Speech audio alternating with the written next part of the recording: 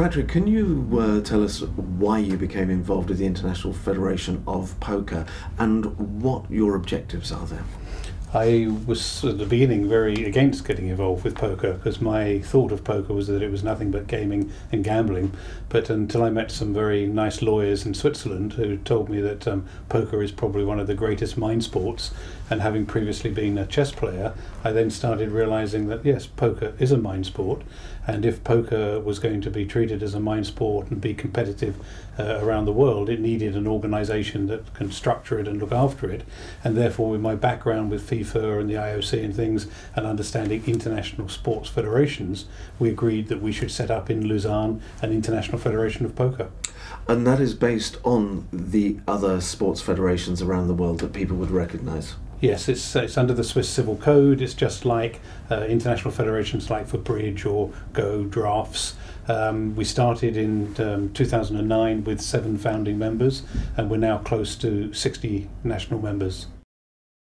There is a definition, which I think is the one that Sport Accord adheres to, that no pursuit can be a sport if there's an element of chance built into the fabric, built into the rules of that particular sport.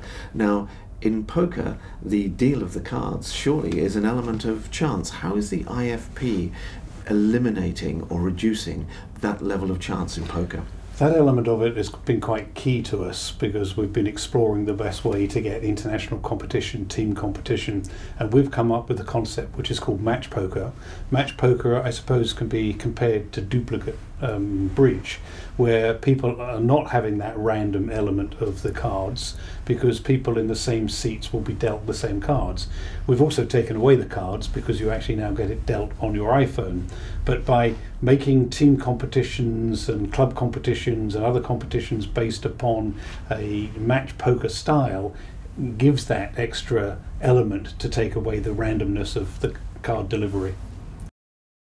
What events is the International Federation of Poker responsible for promoting? Currently we have what we call our Nations Cup, which is based on match poker. To win through to the Nations Cup, there are regional qualifications. We've had a European Nations Cup, Asian Nations Cup. We're planning an America's Nations Cup. So our World Cup, if you like, will be the Nations Cup, which will be the principal national team event. But because we're now looking to launch match poker as leagues, very much like football, in nations, we will be obviously having club events, we'll be having pairs, we'll be having foursomes, we'll be having a whole range of different international competitions that start at a national level and then work their way up to the international level.